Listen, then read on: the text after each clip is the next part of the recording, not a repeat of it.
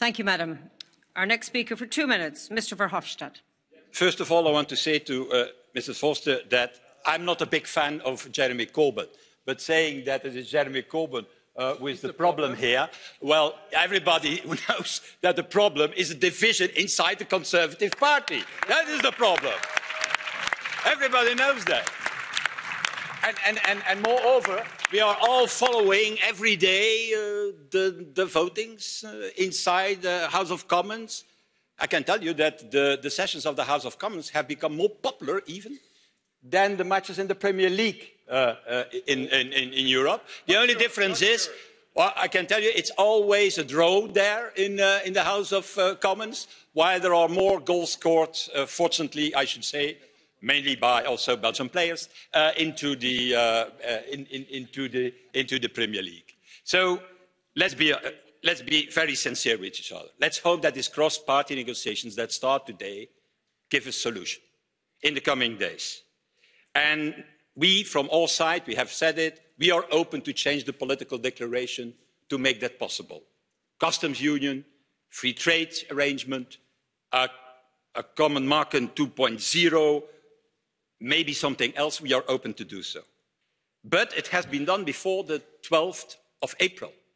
And before the 12th of April, Mrs. Foster, there has to be a meaningful vote in the House of Commons so that we have a basis to do so. And secondly, we need also a roadmap so that we are sure that everything is implemented in the secondary legislation in Britain until and before the 22nd of May.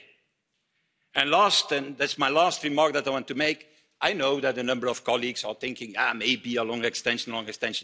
Don't make you any illusion. The fact that we should create a situation where Britain is with one foot inside the Union and with one foot outside the Union is a tragedy, is bad for the European Union. Can you imagine a little bit that the new Prime Minister of Great Britain, Mr. Johnson or Mr. Gove, both the architects of the Brexit disaster would have the keys in their hands on the future of the European Union. I cannot think about it, that will happen. It will be a disaster for the European Union, and it's not the way we have to go forward. Finally, I think, and that is what my colleague Mr. Gualtieri said, the only advantage of Brexit, Mr. Gualtieri, is in fact the following. That is that people can see for themselves now what it means when populists and nationalists take power in a country and make an image of a country and a future that is not existing in that country. It's a good lesson for the European elections, I think.